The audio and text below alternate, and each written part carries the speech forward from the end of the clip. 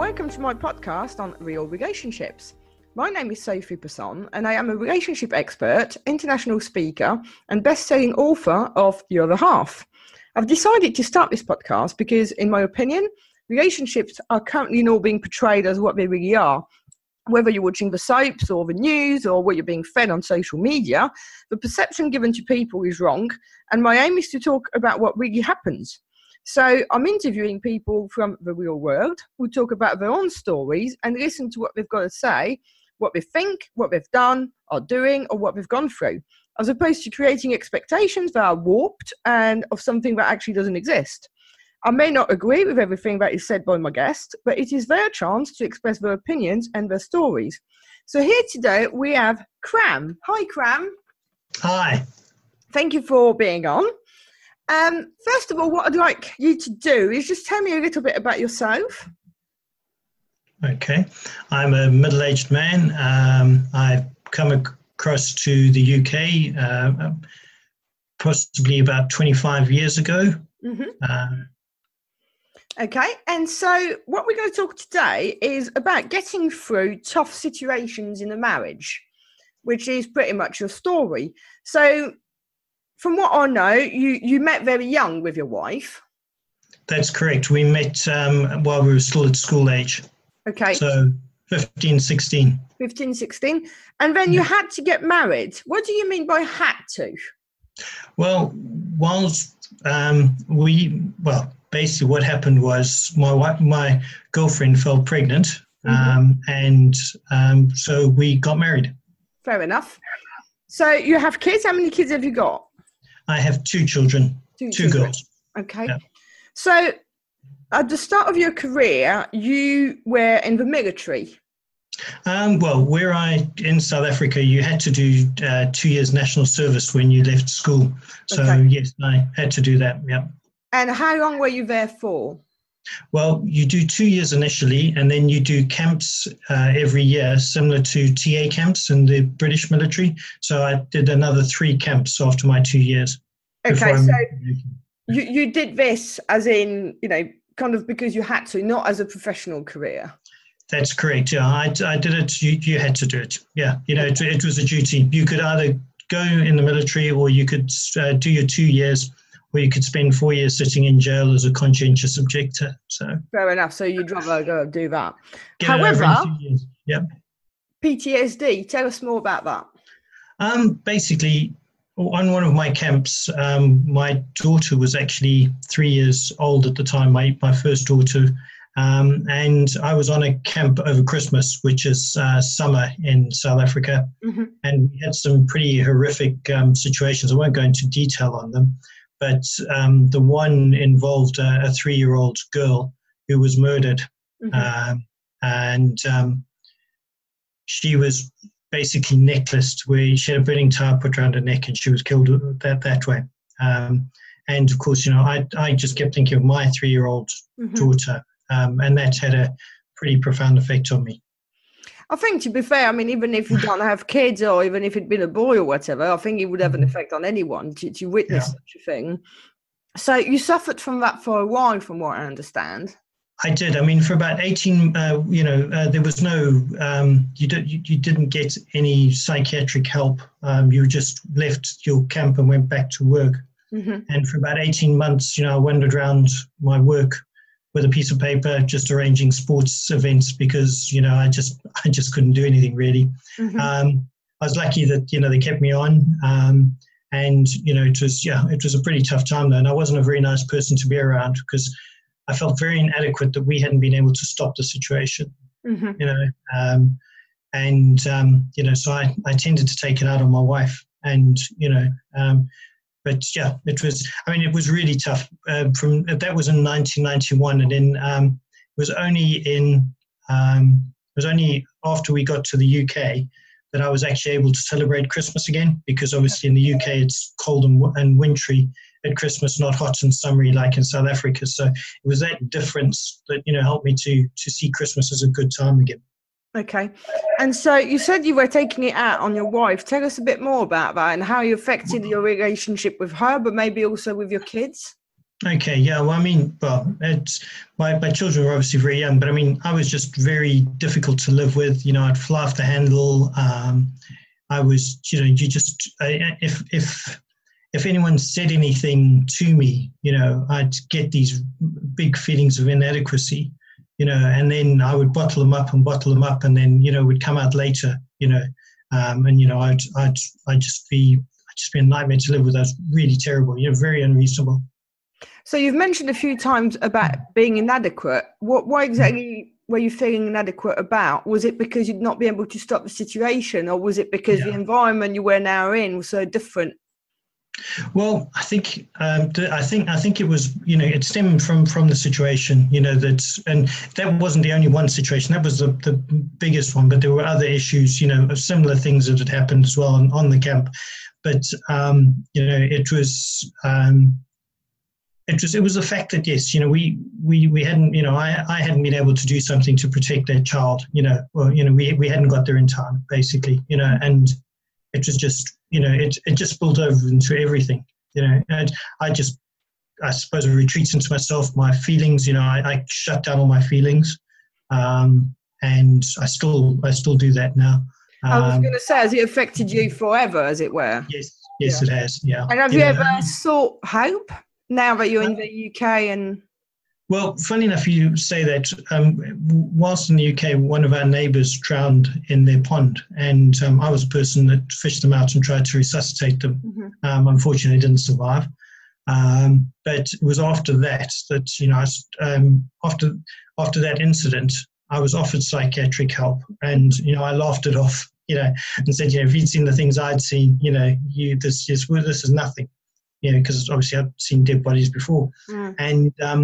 But it was only after that I started getting flashbacks back to military situations, and so I did then go and I sat in front of someone. A doctor arranged for me to sit in front of a psychiatric nurse and talk through it with them. And I don't know if she believed the things I told her, but I told her about my situations. I was completely open with her about everything I had seen and done. And funny enough, that seemed to be a point where I got over it all then, and it's been a lot better since then. I've learned to live and cope with it. So yeah, that did help. Just that one meeting with them, and talking to someone who didn't know about it, and someone completely, out of the equation. Yeah. Fair enough.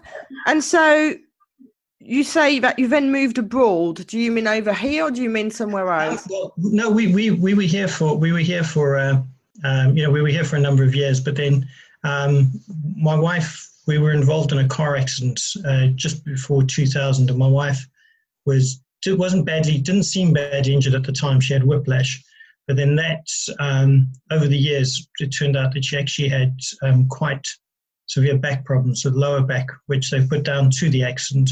Mm-hmm. She had to have a back operation, in 2010, and she's been in a lot of pain since. And her pain team said to her that it was probably a good idea if she went to a warmer climate and gave up work. Okay. At the time, I was working for a corporate company here in the UK, and I was offered the opportunity to go out to a West African country and run a company out there. Mm-hmm. Small, probably about 30 people. But, I was the MD, and it was on a 3-year contract. So, we jumped at the opportunity because it was a lot warmer than here, mm-hmm. and went and did it for 3 years. And it actually helped her a hell of a lot because it's, she was in a country where she could, where she had heat on her back a lot, and that helped her a lot. She wasn't there all the time because she, a lot of her treatment was in the UK, so she'd come over as and when she could, to get the treatment. And funny enough, it was really good for us because it was the first time in our lives that we'd just been us together, without kids. Mm-hmm. But, it was really good for our relationship. We sort of found each other again. Now, I was going to say, prior to that, you also met somebody else. Yeah. Now, when we first came across to the UK, I actually met someone whilst I was at work, and I'm not, not proud of it, but yes, I did have an affair with him, and obviously my wife was very, very good about it, So tell us a bit more about that, if you don't mind. I know that you're not proud of it, but it's something that happens quite a bit. And I think that personally, I think there's a number of reasons and there's a number of different type of affairs and cheating, inverted brackets. Can you tell us what your relationship was like at the point where you met that person, that other person? Yeah, I can. I mean, we'd come across to the UK. We hadn't been here long. We were in our first 2 years, so we were very, very unsettled. And, with my other issues that I was having, I think I was having some low points. And with us both being unsettled, I turned to someone else. And, they made me feel good about myself and, made me feel better. And how long did you have the affair for? It was about 6 months. 6 months. And then, it worked. It sort of fizzled out. But then obviously, it had repercussions after that. So how did your wife find out? Did you tell her, or was it one of those? Well, I did. She had an idea, and then the other partner found out as well. So it was a bit of a mess. Yeah. Anyway, and then I kept certain things hidden from her though for quite a while afterwards, which really didn't help. So that's so it caused trouble again further down the line when I did admit to certain other things, that had happened. So, and you obviously worked through it. I take it wasn't easy. How did you manage to work through it? Well, how we actually managed to work through it was we actually went to church. Mm-hmm. We tried going to Relate, but we couldn't really afford Relate because even though it's charity, they want money, and we didn't have that money. But we were lucky that we. Some family members were at what's called just a Christian church. It's not denominational, and we went to that, and we had quite a charismatic pastor, mm-hmm. and we were obviously trying to work through these things, and we were tearing each other apart and threatening to leave, all the time and get out, and it was really bad. I mean, it has affected our children quite a bit, but this pastor sat us down. One on each side of him, and turned to us and said, "Do you love him?" And my wife said yes. Turned to me and said, "Do you love her?" I said yes. He said, "Well, get it together, just sort it out then." So because that's what, he said, make sure that you've got God in your relationship rather than all the materialistic things that people have in the world. And why you married each other, because you loved each other. You loved each other when you met. So just sort it out because you love each other. So that has got us through it, really. That was, and it was very, very simple. It wasn't a wishy-washy thing, It wasn't, tell me about your feelings, tell me about. He wasn't interested in any of that. It was just basically, you love each other. That's why you're together. So sort it out, because love is what holds you together. So fair enough. And so you obviously then went away and came back. So you said to me you came back having lost almost everything. So what happened? Yeah, basically the country we went to in West Africa is very reliant on petro dollars because it's a petro economy. Mm-hmm. And we went out there in 2013, which was fine. But in 2014, the price of fuel, oil dropped drastically. So all of a sudden, we couldn't get money out of the country because there was no money there. I was paid in dollars, but I couldn't get the money out of the country because there was no dollars in the country to get it out. Right. So it just sat in a bank there waiting for dollars to be allocated to get it out. So, of course, we had a house in the UK, credit cards, from before we'd gone, 2 cars, and other bits and pieces that we had to pay. So, all of a sudden I couldn't pay those bills. So it took a lot of talking to people, companies and people here to keep the house, to keep everything, and to keep them updated on where the money was. And, I've been back now for just over 3 years, coming on 3 years, and I've still got some of the money still stuck there. I mean, I've got a lot of it out. Yeah. But there is still some stuck there because it's just had to wait to allocate dollars. So, we almost lost everything. Again, that's very focusing because, that can cause issues because people obviously, when money's tight, it causes arguments. But we realized that, if we didn't have anything else, at least we had each other, so. And you obviously, as you say, you're now rebuilding your lives here. Mm-hmm. And one of the things that you said to me that I find quite interesting is she still believes in me, supports me, even though I make mistakes and let her down. Mm-hmm. What do you mean by that? Well, basically, through everything, through the affair, through the fact that I've moved to countries a few times, and, I've made mistakes business-wise, and made mistakes. I don't think it was a mistake moving countries, but the fact that, with the money issues, mm-hmm. Trying to get the money back here, that's, but, she still believes that I will provide every month, and I will look after her and protect her, even though I've let her down so many times in the past. She really does love me, and that's, I've come to understand that, And do you generally believe that you've let her down? I mean, I get the affair thing, but to be honest with you, I also believe that when these things happen, normally not both parties are to blame, but sometimes they are, and sometimes it's circumstances. It's not necessarily just your fault. And some of the things like the money thing, is it really your fault that you ended up in a country that you got stuck in? Or do you think that maybe because of what's happened, you're just kind of taking the blame for everything? Maybe that is, thinking about it, maybe that is, maybe it's me, it's my, the fact that I feel I must provide. Mm-hmm. Maybe it's an old-fashioned attitude these days, but obviously with my wife's back problems, she can't work. So, mm-hmm. I do need to provide.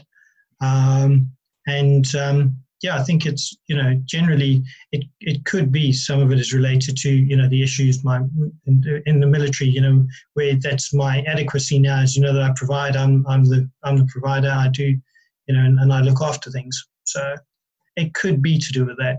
But, for me, obviously she can't work, so I have to. Mm-hmm. And, I think the affair was all my fault. I do say that. And I think as well that with the mistakes and with the issues business-wise, I could have been a bit more clever. But some things are out of your control. I do agree. I wasn't to know that the oil price would drop and the money would be stuck in a bank overseas. That you just can't mitigate for. No, of course not. And if I was to talk to her right now, what would she say about you, do you think? I don't know. Hopefully she'd say he's okay. Or I don't know. I think she'd say that she loves me. Mm-hmm. I think she's proven that. She demonstrated it time and time again. So, and. So you looking back at your story, obviously it can only go back from, strength from strength, really. You kind of started at the bottom and it all went wrong, and then you've just gone back up and gone back up and gone back up. What do you think the future holds? Well, I'd like to see us, in another 30 years' time, which would mean we'd been married for 60 years, and I'd like to think that, that we were, that we were still together and we were still holding hands and still enjoying each other's company. That's what I'd like. And I'd like to enjoy that. And in terms of you, do you think that maybe there's certain things that you need to sort out to feel better in yourself and maybe forgive yourself? I don't know. I mean, I'm quite happy with where I am at the moment. I'm quite happy with the fact that I work for myself generally. I'm quite happy with the person I am. I've been a business manager. I think I've done the things I need to do to prove that I can do them. Mm-hmm. So I'm quite comfortable in my skin, at the moment. Fair enough. And if you had any advice for someone, going through a difficult patch in their marriage like you did, what would be your advice to them? Well, obviously going to church helps a lot for me, mm-hmm. Because it teaches you just good grounded lessons in life. And I think just remember why you got married. You got married because you love someone. So like we were told, you love each other. So work it out. If you do truly love someone, you can work anything out. you know. And do you think that maybe that was a point of no return in your life, in the sense that because you loved each other, but if one of you wasn't so sure anymore, would there have been a different outcome? There may have been. Yeah, there may have been if one of us wasn't that sure, you know. Because I do think that sometimes, you know, things change over time because people change. They don't necessarily, you know, one of the things that you've described is that you've had all this hardship thrown at you, but you've always looked in the same direction. And sometimes with or without hardship, people start to look in different directions just because the paths are taking them in different directions. Yeah, that's very true. You know, in a very sanitized and sort of easy environment that we tend to live in, you know, these days, especially in the Western world, you know, yes, there's a lot pulling on people all the time, you know, for attention. You know, a lot of it's consumerism. You know, there is a lot of that to pull people apart. But then I think if people, you know, truly love each other, then you know, they will stay together. But I think from what you said at the beginning, you know, when you look at Hollywood, yes, when you look at the stuff you're fed, and especially reality TV, which we all know isn't real, you know, people do get a very skewed idea of what a relationship is and what love really is, you know.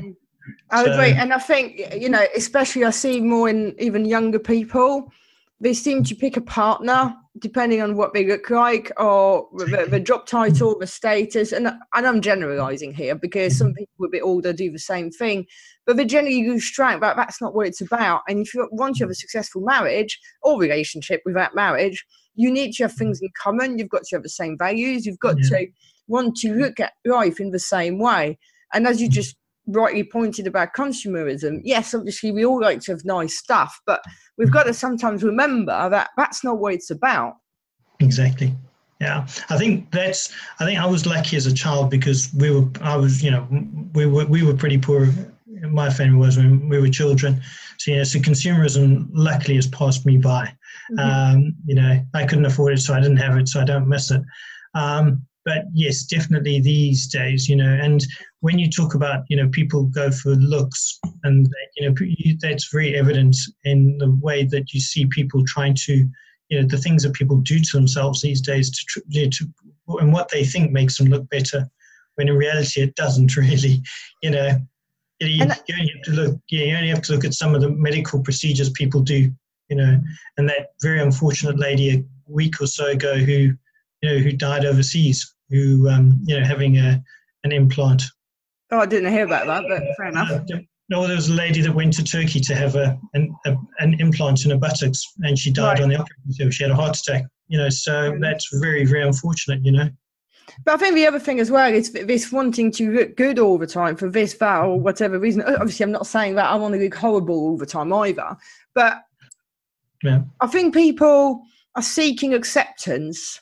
And more importantly, they're seeking someone to complete them, as opposed to like accepting themselves for who they are first. Having someone with you is not going to help if you don't accept yourself. That's very true. I mean, in South Africa, there used to be an advert for mental health that said, "How can you love anyone if you don't love yourself?" And that's, you know, that's very true. But unfortunately, in the social media world we live in, a lot of people, you know, are going for, you know, it's all glamorizing themselves, you know, and, you know, they do, you know, they've always got to look the best, as you say, you know, they're always looking their best, they're always taking selfies, they're always trying to show where they are, the food they're eating, you know, the people they're hanging out with, and, you know, they rely on likes for that, you know, and likes and, you know, that's not the real world, you know. It's not like when I was a kid and we hung around as, you know, as friends, and, you know, and you had a few friends and that was it. You know, that was all you needed. You didn't need 100 likes to say, you know, that your meal was good, or that the place you went to was good, you know, or that your new hairdo was good, you know. Yeah, it's validation, isn't it, by default, as it were. So, Kram, do you have any regrets? I think apart from the affair, no. Someone once said to me, "Don't ever regret any of the things you have done, just regret some of the things you haven't done." So, you know, apart from the affair, no. You know, I like to think I've lived life quite to the full. I've had some good adventures, you know, and I've I've exceeded expectations of what I thought I would do. So no, I don't really have regrets apart from the affair. I mean, the one thing with the affair is, I would like to always thought that, with my wife, that sorry, no, it doesn't matter. Sorry, I just like to think that, I hadn't let her down, and I think I did let her down there. Okay. Well, thank you so much for your time and for sharing your story. Pleasure. That's it for today. So if you enjoyed the show, then please subscribe and give us a review. And more importantly, come back next week. Thank you. Thank you.